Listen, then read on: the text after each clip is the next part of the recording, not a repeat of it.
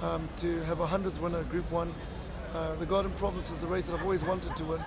I remember when I was a young apprentice to Ralph Rickson, we won the Garden Province with a filly called Bombarda, and that was very special to us. And I've always wanted to win this race, especially being on July Day. It's absolutely awesome. But to win the July is going to be the absolute pinnacle of my career, and I don't know if I'll ever do that again. Well, hopefully we will. But it's amazing horse. It's an amazing story. I mean, he was born on my racing estate in Achterpol. But my mother-in-law keeps a couple of mares, and we folded down for her. And in the first hour of being born, my son said to me, "This is the best one we've ever bred," and he said, he's going to be a true champion. Can I please name him? And he named him Big City Lights. I'm totally grateful for that because it's a real nice, catchy name. But we've had a great season. I mean, Lady Windermere hasn't put a foot wrong. To win two Group 2s, two Group 1s in one season is phenomenal.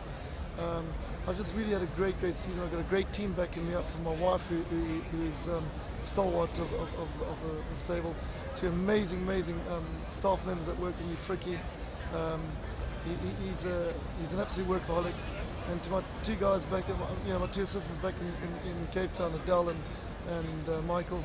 I mean, it's hard for them not to be in all the limelight. They'd like to be here, but they've got 100 horses to look after and doing a fantastic job there. So I'm very grateful, and to my grooms who work exceptionally hard. They don't get the recognition they deserve. It's really fantastic. It's just been an awesome season, and I couldn't ask for anything more. Glen, if let me just ask you, the tactics.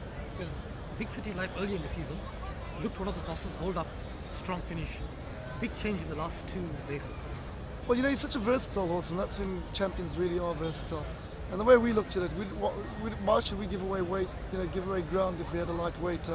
We thought that there wasn't going to be much pace, and those horses that were drawn on our inside, we didn't want them to be in front of us because we didn't think they'd pull us through into the straight.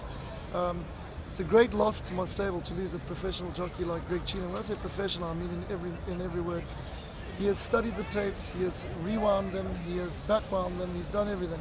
And we've had 2 weeks of discussing of how we're going to do it, and I left it to him to come back with a final analysis, and he was absolutely spot on. His assumption was spot on. I mean, he's a true professional in every aspect, and I wish him all the best of luck in Hong Kong. And I really feel he's going to find his niche there because they are a very structured nation, and they like the professionalism that he's going to bring with.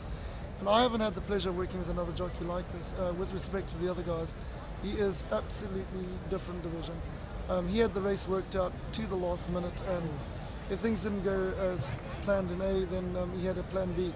So it's really phenomenal. And I think 2 points of vindication for yourself. Before the July, everybody talking about 3-year-olds not up to scratch, how strong is the form?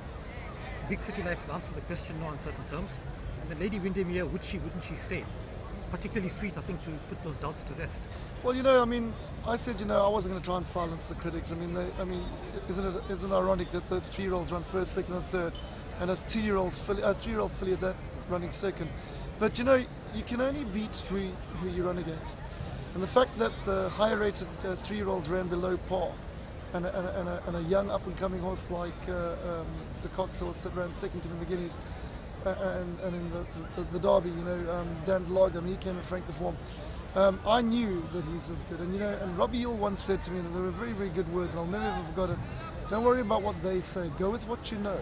And we knew he's a champion. We knew he's a freak. He's just something different class. And I must say, Freaky Khailan rode him for the first time, and he said, he got up, he said, "This is the best I've ridden since Horse Chestnut." And that was a huge statement. He said, and we will win the July this year. Just the feel that he gave him. So that's amazing. And Lady Windermere, we tried to make her stay as a young 2-year-old, but she was a very immature filly, and she needed time to strengthen up. So we put her away, brought her out, and she never put a foot wrong. And she just had to learn to settle. She's a really talented filly, and I had no doubt she'd get the mile, especially at this track with a short running.